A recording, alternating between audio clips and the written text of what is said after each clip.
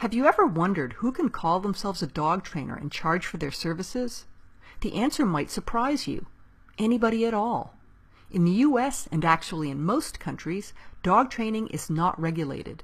There are no minimum education requirements, no licenses, and no standards of care. So then what can a dog trainer do to your dog? Pretty much anything.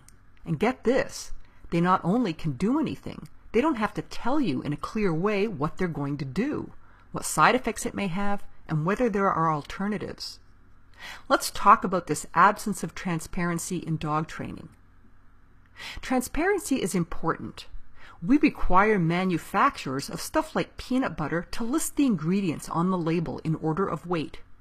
You may not care what's in the jar, but if you do, you get to know what it is. Peanut butter makers can't make supernatural claims about ingredients. Similarly, veterinarians must explain things to clients in clear, accurate language. A veterinarian who made stuff up, however impressive it sounded, would lose her license. But this is exactly what happens in dog training. Trainers can make any claim about what they're doing, how it works, and whether it's harmful, and can do so in nutty, non-concrete language. They might not disclose anything about the physical nuts and bolts of what's going to actually happen to your dog. And here's the thing. All training and behavior modification depends on motivation, and all dog trainers use some variation of the carrot, the stick, or both. So make sure you find out what's in the jar, what's actually going to happen to your dog.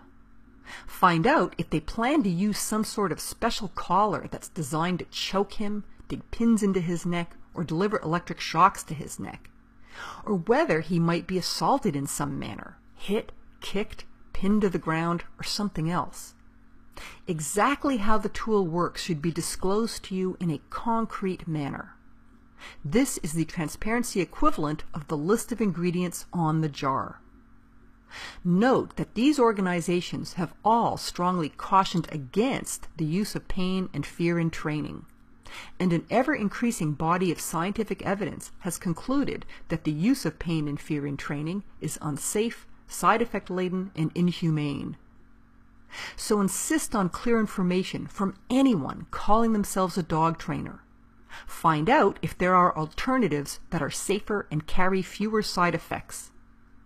And don't settle for gobbledygook explanations. Find out exactly what's going to happen to your dog.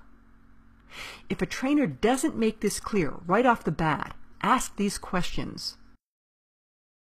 What exactly will happen to my dog when she gets it right? What exactly will happen to her when she gets it wrong? Are there any less invasive alternatives to what you propose? If you don't get clear, concrete answers, or you feel at all uncomfortable, keep shopping. For trainers trained in least invasive, evidence-based practices and who must adhere to a code of conduct that includes transparency, consider an academy graduate.